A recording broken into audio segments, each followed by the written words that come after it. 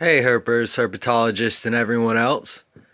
So, on this episode, I'm going to discuss the Scarlet Kingsnake. So, this is a native snake to Florida.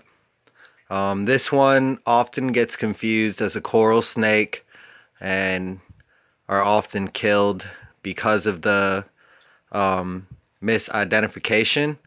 So, I'm going to tell you two things. So, the most important thing is, I would say, if you don't know what it is and you can't identify it, just leave it alone because it could be potentially dangerous and it's just not worth the risk. So the other important thing is if you really just want to determine if this tricolored black, red, and yellow snake is a coral snake or a scarlet king snake or a scarlet snake, the only part that matters, and I had a good mentor tell me this once, is with all the rhymes and stuff, there could be confusion. And obviously, I want to clarify, you can't rely on this rhyme anywhere else in the world. So I would just stick to that in just Florida, basically. Because even some of I believe it's Texas coral snakes, the Sonoran coral snakes, I believe they're called. I don't know, maybe I'm wrong. Their patterns can vary a little bit more than our Florida corals.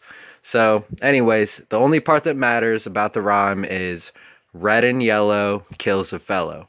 So if the red touches the yellow, it could kill you.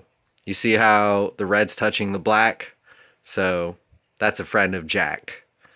But as I mentioned, I would just be more concerned with the red and yellow kills a fellow. And that's not to say that they're an aggressive snake. Yes, they are deadly, but you could walk right by one and it would never try to attack you. So anyways, a little bit more on this coral snake before I end this coral snake. The Scarlet Kingsnake, sorry, I'm talking both, they're not a very large king snake species. This is a particularly large Scarlet King. They can get a little bit bigger. Let's see if I can get a little bit of a close-up here. This is such a beautiful snake. If I could just get it to zoom in on its head. There it goes. So, very reclusive snake. In captivity, these snakes are rarely seen above ground level.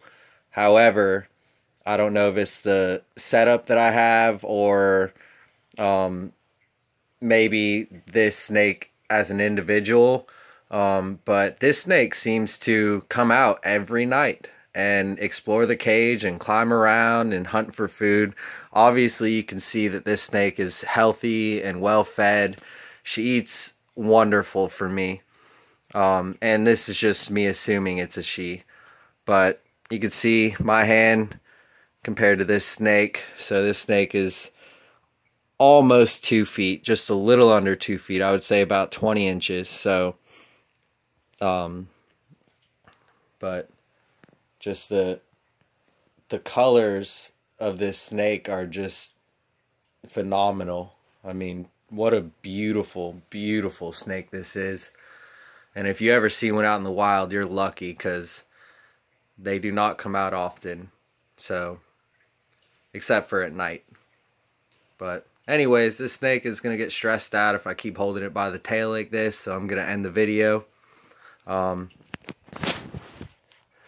hope you all enjoyed the video. Please remember to subscribe, like, share, comment. And maybe I can educate you on a little bit more snake stuff or maybe even lizard stuff soon. So we'll see you next time. Signing out, Nate's Nature Notes.